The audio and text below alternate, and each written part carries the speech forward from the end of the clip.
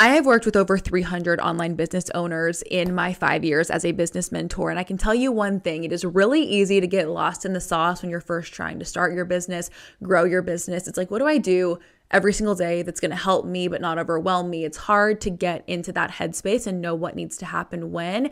This training is going to be all about 5 things I was doing every single day for at least the first 1.5 to 2 years of business that helped me stay extremely consistent, that contributed to growth and increased sales, and that allowed me to be like a happy, normal person as a new business owner without being totally overwhelmed, totally burnt out. And these are things that I still do to this day to increase my success, grow my client base, and keep myself, again, a happy, thriving, sustainable business owner. So let's get into it. And if y'all are new here, hi, my name's Emily. I have been a full-time business mentor for like 4.5, 5 years now. I got my start as a health coach in this space, and I really have a passion for entrepreneurship, financial freedom. And my biggest passion is educating women on how they can take an idea that they have, a vision for their life, and turn it into a thriving online business. So without further ado, we're going to be diving into a really great training today, daily tasks. It's really easy in the beginning of business to feel like you don't know what you're supposed to be doing every single day.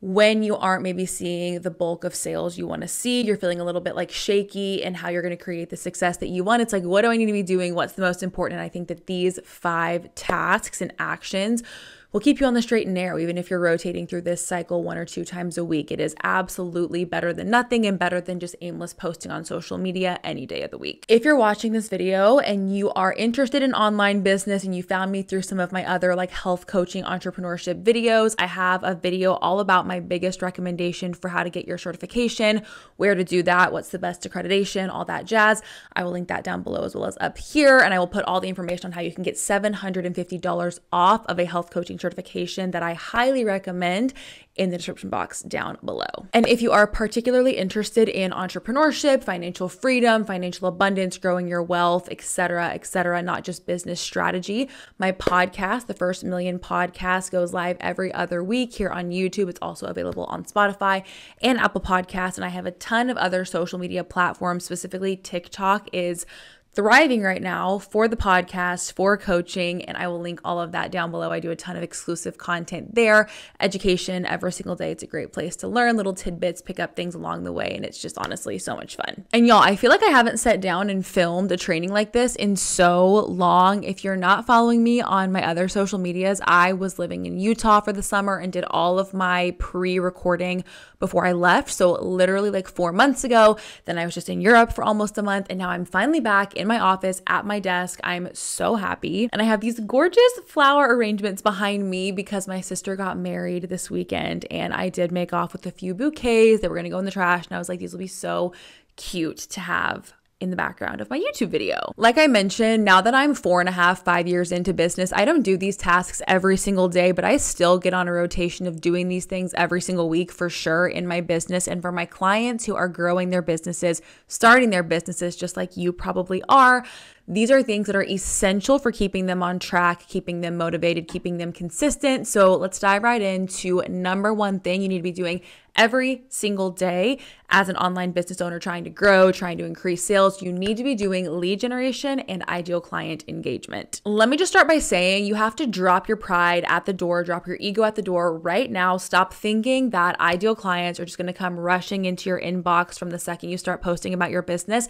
That is simply not the case. When you are a new business owner, you are climbing an uphill battle, okay? When it comes to attracting the right audience and then getting them to trust you enough and like you enough to actually buy from you. So your secret weapon is going to come in the form of not being afraid and having the knowledge to do direct client or potential client outreach, so lead generation. And this is something that people hire me specifically for. They'll join my business mentorships and be like, Emily, I specifically want you to teach me lead generation because they can't find a very direct way to do this. So I'm going to give you a little bit of an overview today, things that'll get you started. You guys always know you can book a free 30-minute strategy session down below. I will link that. It's always linked. My availability updates every single week. So that's a really good way to get started if you feel like you need a little bit more than what you're getting in today's training. training. Really easy ways to get started with lead generation and outreach, because I know it can sound very, very intimidating. Number one, first thing, if you are consistently posting on social media, start reaching out to your new followers. Anybody that follows you on social media that you have not had an authentic conversation with, just welcoming them to the community, asking what more you can share that'd be valuable to them.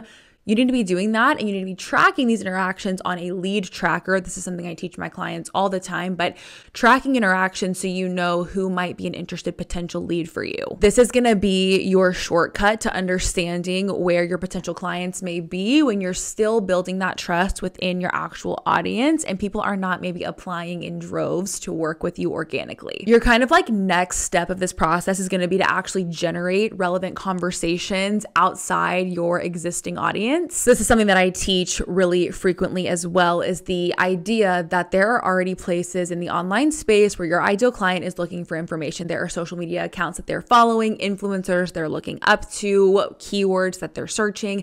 If you can tap into the network that your ideal clients are already tapped into, and you can get out there and generate conversations and start answering questions and plugging yourself in, you will connect yourself with the right people so much faster.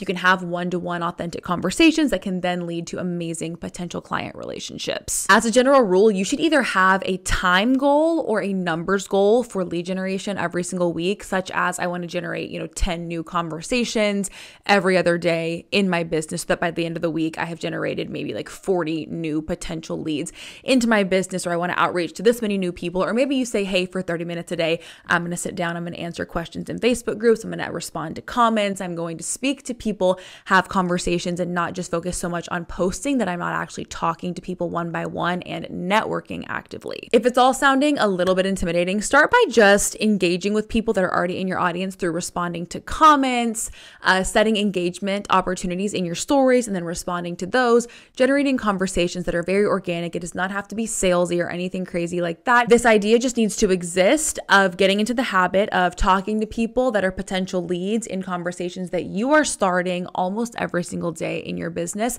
When that starts happening, you will see your sales start going through the roof. You can improve your conversational skills. You'll book more sales calls, and overall, you'll see a major increase in clients into your business. Another thing that I used to do every single day, and actually this is probably in this whole list, the thing that I still do the most, is I save concepts for social media content every single day. When I am scrolling on social media, I am essentially never just like mindlessly working through, content and like zoning out, dissociating. We all do it at times, but usually what I'm doing is, even if I'm on social media for enjoyment, if I'm on TikTok, for instance, I'm saving content that is relevant to my brand, that is relevant to my industry. I'm saving and sending myself on other accounts even content that I feel like is good inspiration for me, educates me in some way, might be a good example for my clients, but I'm always using my time scrolling on social media for my own benefit in business. What this leaves me with at the end of the week is, if I'm scrolling for a couple hours a day, sometimes like I work full time, like from my phone basically. So if I'm on social media a lot, saving, 10, 20 pieces of content every couple days, and I go through those pieces of content at the end of the week. For me, I actually do it on Mondays. I sit down, go through that content, and I write myself scripts and concepts for my own content. That means I can plan out my filming days in the future. I'm very prepared. I'm never out of ideas, never out of filming styles, and I know what's happening in my industry, what's performing well. It keeps me very in the loop, and it is so helpful for not having to think of everything organically. You can pull inspiration from the time you're already spending on social media. And like I said, when I go through and spend time scripting out my content and pulling my ideas from content that I've saved or sent myself, then I can plan a day for filming. I don't just like plan content and then film it randomly. Like I sit down, I film things. I have a couple filming days every single week, and then I'm done and I can walk away. You guys would be so surprised. Even people that are filming the type of content where they're like sitting in bed or they're in their car, that's pre-planned. Like if they're posting really consistently and that's like a signature style of their content, they didn't just randomly think of an idea and like pull their phone out the second they rolled out of bed. They had the idea already in their head. It's already planned out. They had generally planned to film at that time. There's more planning that goes into it than you would think. So you yourself need to get in the habit of gaining inspiration wherever you can find it, documenting that, scripting your own ideas, and then planning really specific filming times in your schedule throughout the week or throughout the month. This is huge. This next one, something that I didn't start doing for a while actually in my business, and it was causing me just like so many problems. And it was that I was overscheduling myself. So my next piece of advice, number 3 thing you need to be doing daily, underscheduling yourself and completing the tasks that you start. Okay.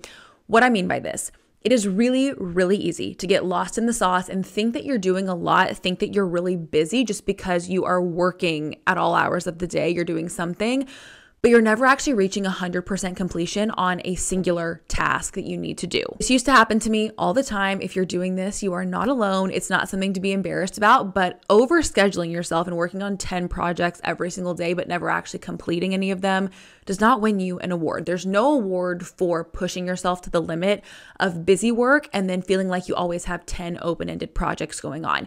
You do, however, win clients and money and all the things you're looking for in your business. You win or have access to those things when you complete projects with high quality, high efficiency, and then you move on to the next thing again with high quality and efficiency, and you actually check things off the list. Now, the way that I get this stuff done is through, like I said, under scheduling myself. So I might think that I have time to get 10 things done in a day, or maybe I have like 3 projects on my to-do list. I'm like, hey, I can do all those tomorrow. And the reality is I probably have time to work on like 50% of the first project, get that all the way done, and then move on. And that's going to get me farther in the direction that I want to go than getting to like 10%, 15% on a bunch of different projects and like always keeping it going and going and going, never getting anything done. The reality is there's like a lot of wasted time in unfinished projects. This is just a little wisdom from a girl who's owned a business for years now. When you have projects that continue to bleed over day to day to day, and they never get finished, and you're always making like a little bit of progress, but you sit down and every time you have to like reacquaint yourself. Where did I stop? Where did I leave off? I'm not in the headspace that I was in. Like there's so much time that gets wasted. If you can eliminate that time to re-familiarize yourself with the project and you just continue all the way through to 50%, 75%, 100% of the way done, you're going to find success so much faster because projects will be completed, again, with higher quality, higher efficiency, and less of a mental load on you to keep getting reacquainted with what you're doing, where did you stop, where do you need to start, et cetera, et cetera. I tried to tell you all that I don't do these things every day, but the more I read this list, the more I'm like, yeah, these are all things that I still try to do every single day. This next one, educating myself in external areas, or just educating myself in general. Okay, when I say external areas, I mean, let's say I'm working on social media and I'm building my skills there and I'm dedicating my time. I make it a point that sometime in the day or sometime in the week, I'm also developing my skills in another area. I'm educating myself on something else besides like the main source of income, the main project on my mind. And the reason for that is there's multiple reasons. Number one is like, you got to stay sharp. If you're going to be a business owner, you need to be able to use multiple parts of your brain at different times. And for me, staying sharp, staying smart means continuing to learn and developing my mind in multiple areas. So I do that very intentionally. For example, I work on my business and my online brand, but I also like 3 years ago completed a self-study on real estate investing and purchased my first 2 investment properties and really like leaned into learning something else. And this was amazing for me because I learned a whole other business. I started a whole other business, but I also didn't obsess over my original business, my core source of income. I allowed it to kind of have its ups and downs and do what it was going to do. And I was still thriving in another area. My brain was still being sharpened and honed in another area. I was making different connections, and there's just nothing bad ever that will come from learning consistently and diversifying your education, because it leads to diversifying your income, diversifying your interests, your interactions. There's so much good that comes from diversity in all forms as a business owner. And most importantly, not obsessing over your business and letting it grow in its own time, as long as you're being consistent, is so important. And I think that educating yourself in other areas protects you from that obsession or fixation that can make business very unsustainable. And last but not least, probably the most important thing anyone can ever say to you if you want to be an entrepreneur: you must every single day find forms of joy outside of your business, non-business related joy. Okay. Let's look at it this way. it would not be normal, and it is not normal, when you have a friend that is like only happy if they have a good day at work. They're obsessed with their work wins, but they have like nothing going on in their personal life. If that happens with somebody who works in the corporate space, you're like, oh my God, get a life.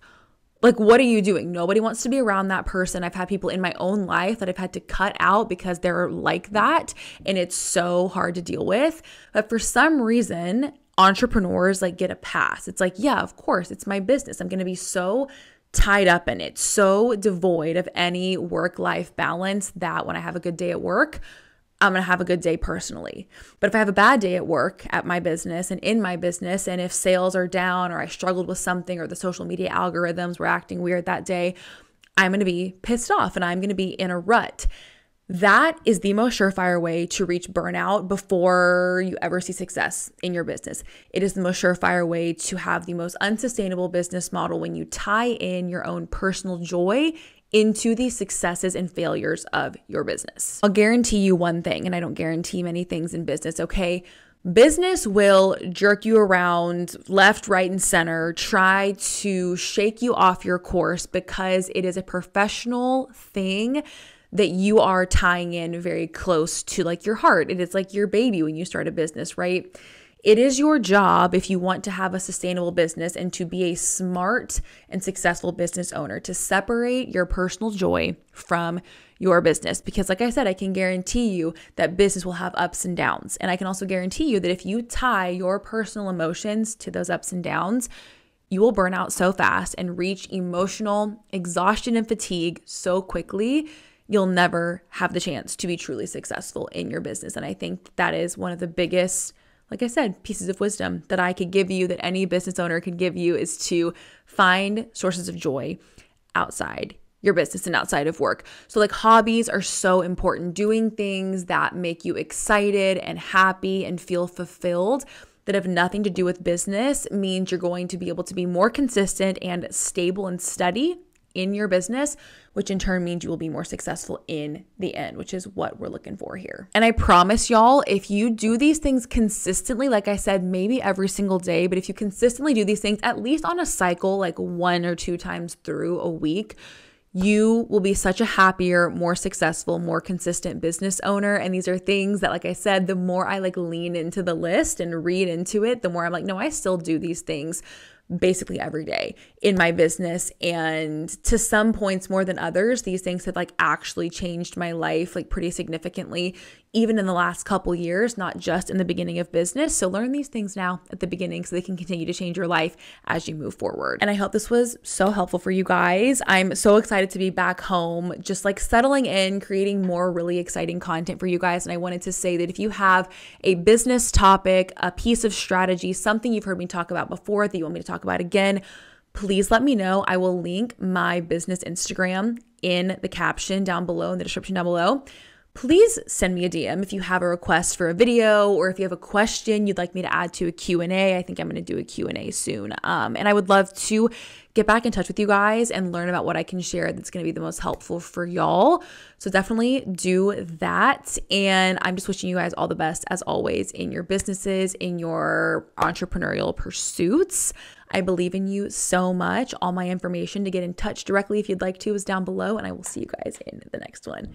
Bye guys. Mwah.